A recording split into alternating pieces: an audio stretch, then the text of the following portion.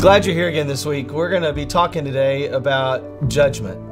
And we realize that whenever we talk about judgment, it brings up all kinds of things in people's minds. I mean, people think about a grade they were given by a teacher on a test, or if they're a gymnast and they were doing a routine, the scores that they were given by the judges. And so we think about being rated or being graded, and a lot of people think, well, is God going to do that for me? Is God going to do, really? I mean, how would a loving God do that? I've heard a lot of people say, Jesus is so kind, so loving, so sweet. Why would he judge us? And I think we're just gonna go ahead and address that with a particular passage of Scripture. So if you'll flip to Hebrews chapter 10, and let's take it back. 28 describes it pretty well, but I think we need to back it up to verse 26. So Hebrews chapter 10, starting at verse 26. If we deliberately keep on sinning after we have received the knowledge of the truth, no sacrifice for sin is left, but only a fearful expectation of judgment and of raging fire that will consume the enemies of God. Anyone who rejected the law of Moses died without mercy on the testimony of 2 or 3 witnesses. How much more severely do you think a man deserves to be punished who has trampled the Son of God underfoot, who has treated as an unholy thing the blood of the covenant that sanctified him, and who has insulted the Spirit, uppercase S, of grace? Wow. So when you think about what refusing to choose Jesus means, particularly in this passage in Hebrews, it starts to make more sense as to why Jesus would judge himself, why he would offer judgment. For we know him who said, "It is mine to avenge. I will repay, and again the Lord will judge his people." It is a dreadful thing to fall into the hands of a living God. The fear of the Lord is not something that we like to talk about in the last probably at least 20 to 30 years, at least the last 3 decades. We don't like to talk about the fear of the Lord. But how can we have a pure, honest, holy concept of the afterlife if we don't talk about the fear of the Lord and about judgment? So in that, let's move on. Matthew 10, 28 and 29. Let's just kind of address that real quickly. Matthew 10, 28. Do not be afraid of those who kill the body, but cannot kill the soul. Rather, be afraid of the one who can destroy both soul and body in hell. However, this seems pretty heavy and it seems pretty dark. But if you go back to Hebrews chapter 10 and you focus in on verse 39, I think that you'll find where our assurance can rest as we go through this study.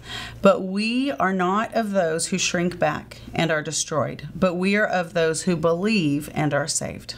So it's in that vein that let's get going this week into talking about judgment.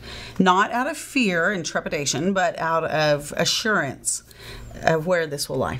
But still that question exists. Why must there be a judgment? I mean, can't God just let live and just like other people want to do? I mean, the answer is very simple. God is holy. And God's holiness reveals our sinfulness. God's holiness and our sinfulness cannot reside together. We in our sinful state will never be able to enter into the presence of God. And so this judgment is necessary. And in fact, as you look through the Bible, there are a lot of different moments when God has judged his people. You can read about that in the study this week. But we're going to talk about 3 judgments that we see in Scripture that we will all face. The first judgment is a judgment that takes place at death. It's a judgment that's based on the decision that we've made in the course of our lives as to whether Jesus is Lord and Savior or not. And so when we die, there will be a judgment that will be immediately given to us upon our death. And that judgment will determine whether we go to heaven or hell. If we have accepted Jesus as Lord and Savior during the course of our lives, we will be judged and sent to heaven. If we have rejected Jesus as Lord and Savior, then we will be judged and sent to hell. That's the first judgment that we will talk about this week. The second judgment is a judgment that we see on 2 different occasions in Scripture. One is the great white throne judgment that you see in Revelation 20, verses 11 through 15. The other element of this judgment is seen in Matthew 25, verses 31 through 46, where Jesus returns and sits on his throne and judges the nations. We're maintaining in this that those are talking about the same thing. where Jesus comes, sits on his throne, and all of the nations are brought before him, both the living and the dead. And he separates them as a shepherd separates the sheep from the goats. And he sends one group to hell and the other group into heaven. And so that's that judgment that takes place. And that second judgment when Jesus returns. The third judgment that we're talking about is the judgment seat of Christ. And that is where in heaven, those who have been blessed to live eternally with God in heaven will come before Jesus at the great judgment seat, and he will grant them crowns. Those crowns are not based on their confession, but they're based on their convictions and the way in which they live their lives as people of faith. And you will receive those crowns. And I think that's just going to be such a beautiful, beautiful moment in heaven. Yes, it is. We are motivated to serve Jesus and to not to earn crowns. We don't even think about that. We're just longing to be Christ-like in the way that we live our lives. So that's our motivation. However, I think it's so awesome to imagine that we'll receive crowns not to strut around wearing in heaven, thinking how great we look, but so that we can quickly take those crowns and we'll have something to offer at Jesus' feet.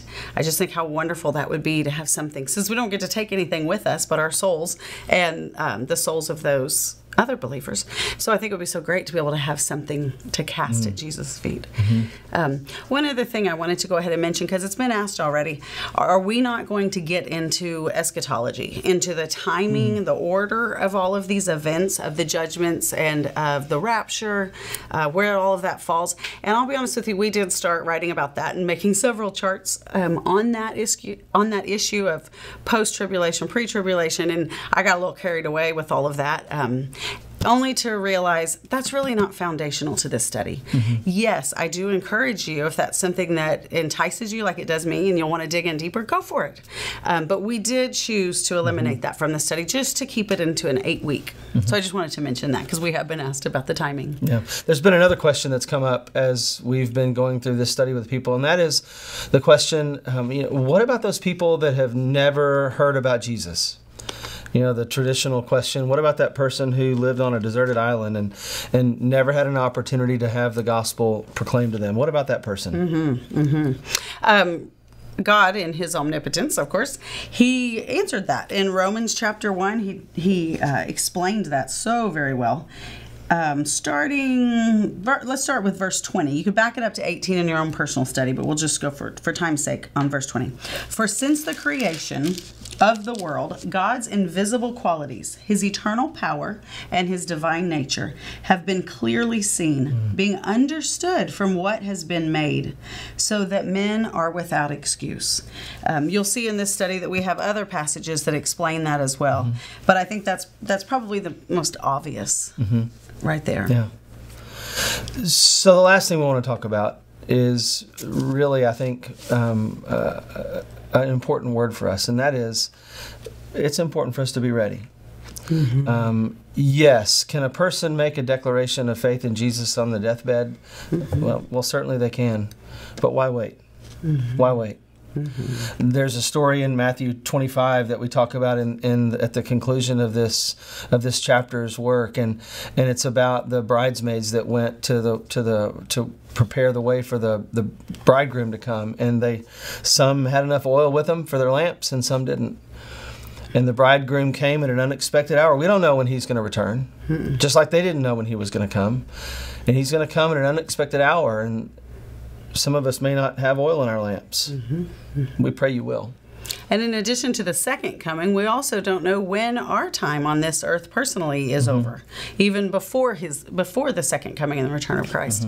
Therefore, why wait? That's the urgency, is that we don't know. That's right. So we do have a lot to talk about today.